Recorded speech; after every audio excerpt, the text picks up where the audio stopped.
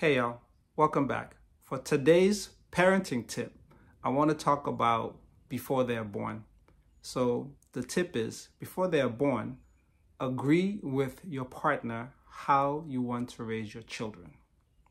And for me, I was fortunate to have a conversation with Winnie before Claudina was born about if we were blessed to have children, how would we want to raise those children? So we shared our views, and we actually found that we both love The Prophet on Children by Khalil Gibran. So I'm going to read that poem for you, and you can also find it on poets.org.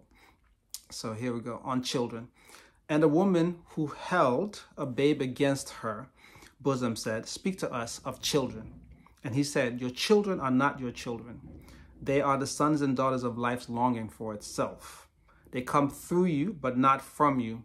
And although they are with you, yet they belong not to you." So you can read the entire poem.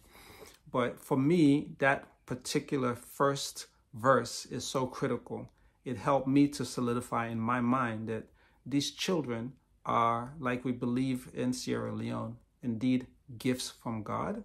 And my duty is to be a shepherd for them to come through me, but for me not to overburden them with my dreams and other things. I must be there to support their dreams. So for those of you who will take the opportunity to go to poets, plural.org, so poets.org, and read the entire poem, you will get more insight into this way of thinking about children. And this is always informed than how I parent, to think about the fact that if these kids have come through me, but they're not really they do not really belong to me, then I must do everything in my power to support and assist them to realize what they were put on this earth by God, I believe,